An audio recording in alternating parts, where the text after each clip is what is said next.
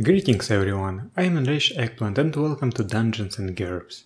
In this video I will tell you what books are required to play D&D style games in GURPS, and what books might be situationally useful. Obviously, you will need the GURPS basic set. You cannot play GURPS without it. If you are an inexperienced player, I suggest reading the introduction as it explains well what GURPS is and what you should expect from it. After that, read Chapter 1 of GURPS Basic Set as it details the basics of character creation. Then skip Chapters 2, 3 and 4. They are very big, you do not have to read them all, as there is a lot of content that simply is not necessary for this type of setting. After you're done with that, you should have a general impression of the building blocks of GURPS. However, I strongly recommend also reading How to be a GURPS GM, Chapters 1 and optionally Chapter 6, and How to be a GURPS GM Managing Expectations. This is a very short book, read it in its entirety. Despite having GM in the titles, they are very useful for players as well. These books will help with certain misconceptions about the system and will also help you create a good, decent character. The best thing is the guidelines on what attribute and skill levels are considered good and bad. As a new player, you probably have no frame of reference for those. Now let's talk about the other essentials. Well, technically you can play with just a basic set, but I consider some of the other books essential. GURPS Martial Arts. This book greatly expands the combat system. Even without it, the combat system of GURPS can be deep and detailed, but in my opinion some of the expansions from GURPS Martial Arts are essential if you want to have even more fun in combat. If you hate fun, then this book is not for you. GURPS Low Tech. This book can serve as a gear catalog for low-tech games. GCS has a library that includes all gear from this book and its companions. Thanks to that, equipping your character is not that hard. GURPS Low Tech Companion 2 Weapons and Warriors. Unfortunately, this book hides rules for scaling gear for small and large creatures. Since D&D is full of non-humans of different sizes that range from halflings to giants, these rules are essential if you are playing a dwarf, for example. GURPS Low Tech Instant Armor. This is only necessary if you do not use GCS. If you do, you can just use this book's library to buy piecemeal armor. Calculating armor weights and cost might be tedious otherwise. GURPS Powers. If you decided to play a character with supernatural powers, you probably should ask your GM about how these powers work. If you'd like to delve into the details, you can check this book out. But it's very much possible to, for example, play a sorcerer even without reading it. Ask your GM to explain the sorcery mechanics, they are not long or difficult, and use pre-made spells. You do not have to know all the modifiers and underlying mechanics, the spell's description tells you what the spell does. GURPS Dungeon Fantasy 16 Wilderness Adventures. This book is very important in D&D style games as it has many rules about camping, navigation, foraging, hunting, and other things like that. I count it as an essential volume. Aside from these essential books, you might want to at least consider some other books.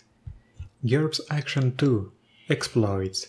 I know that this seems to be absolutely unrelated to D&D, but there are some cool chase sequence rules that might be useful.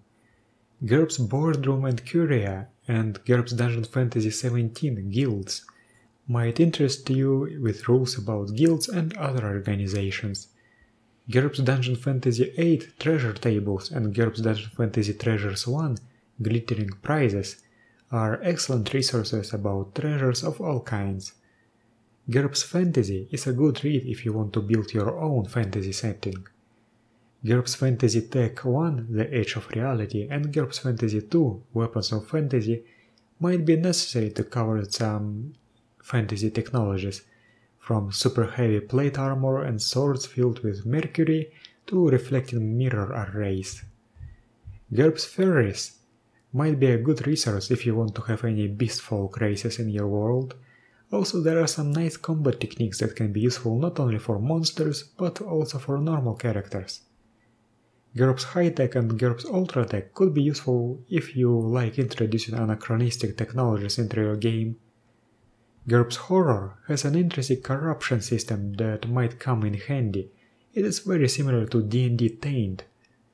GURPS Low Tech Companion 1, Philosophers and Kings, and GURPS Low Tech Companion 3, Daily Life and Economics, are excellent expansions for GURPS Low Tech. Nothing essential, but still full of good stuff. GURPS Martial Arts Gladiators can be used for certain D&D characters. GURPS Martial Arts Earth Fighting Styles has some neat expansions on combat styles and techniques. GURPS Martial Arts Technical Grappling is an alternative grappling system. It is quite complex on the surface and difficult to wrap your head around at first, but it is not as clunky in play as it seems. Alternatively, consider buying Fantastic Dungeon Grappling, which is a more streamlined version of technical grappling. GURPS Mass Combat is great if you want to command armies. The entire GURPS Power-Up series is great, but not essential. GURPS Psionic Powers presents an excellent framework for psionic powers. If you watch my video on adapting D&D psionics, you probably know that I basically use this book with very few alterations. GURPS Psionic Campaigns and GURPS Psis are two often overlooked books that contain not only new supernatural traits, but also advice for both players and GMs that can be useful not only for psionics, but also for other supernatural powers, including magic. GURPS Social Engineering. This is only necessary for games that focus on social interactions, but this is an excellent book. I highly recommend it, especially if you want to take the focus away from dungeon crawling. GURPS Supers has some new traits and techniques, but its jamming advice can be useful for high-power games. GURPS Template Toolkit 2 Races is a great book if you want to create your own racial templates. GURPS Thaumatology Sorcery is a great magic system. You probably know by now that I'm a big fan of it, and I'm using it as base for many different D&D spellcasting traditions. And GURPS Underground Adventures is an excellent book if you want your dungeon crawling to be more realistic or detailed. And that's it.